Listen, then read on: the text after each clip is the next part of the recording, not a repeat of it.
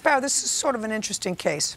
You purchased a dog from Miss McLeod. Yes, Your Honor. You found Miss McLeod on the internet. Yes, I did. When? About January 30th. And you were looking for a dog because? I was looking for a dog for a companion, number one. I also have mental disorders that I've been battling since I was 15, including agoraphobia, which is essentially homebound.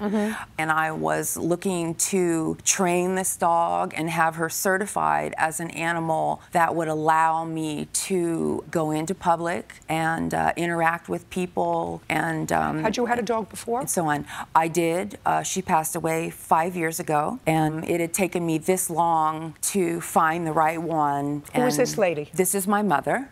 I assume you wanted a smaller dog? Yes. I am a Boston Terrier breed lover. I hate to be like that, but yes. And is that what you found? Is that what the defendant She was had? a Boston Terrier slash French Bulldog. Do you have a photograph? Yeah. I do. May I see it, please?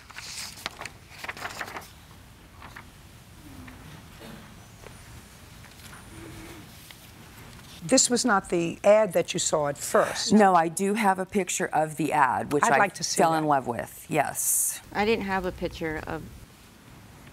Make that big. That is the picture that was in the ad.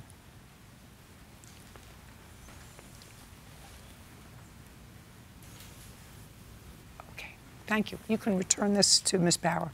So, Ms. McLeod, this is what happened. You found this dog. Correct. And you found this dog when? I found Cookie in the middle of July.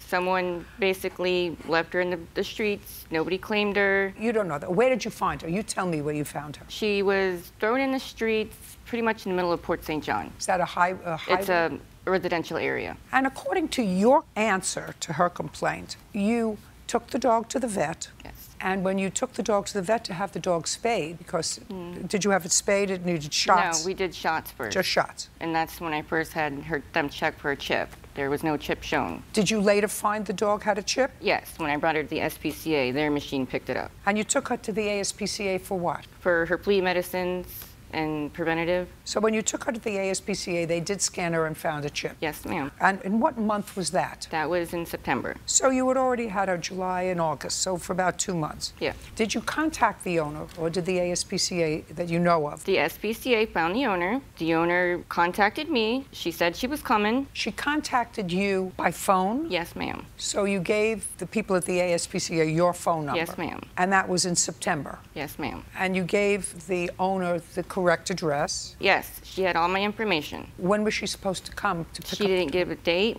She didn't, nothing. It was just basically, she's coming from Mississippi. If she don't come, she's sending her brother. Where do you live? In Titusville. Where is that? Florida. The owner lived in Mississippi? Yes, ma'am. Did she know how the dog got to you in Florida? The story was her father or somebody was dying, so she was in town the July 4th weekend. The dog got out and it was missing at the end of July. I'd had her since the kind of beginning of July. But then she's back in Mississippi when Correct. she contacted you, and she said she was coming, but she never came. Correct. Then, due to circumstances where you couldn't keep the dog anymore because of housing, Yes. you decided that you would put an ad up. Correct. And all you wanted was the money that you had invested in her shots and anything else. So $200. Not even that. Well, you charged her $200 for the dog. Right. And you purchased the dog in January.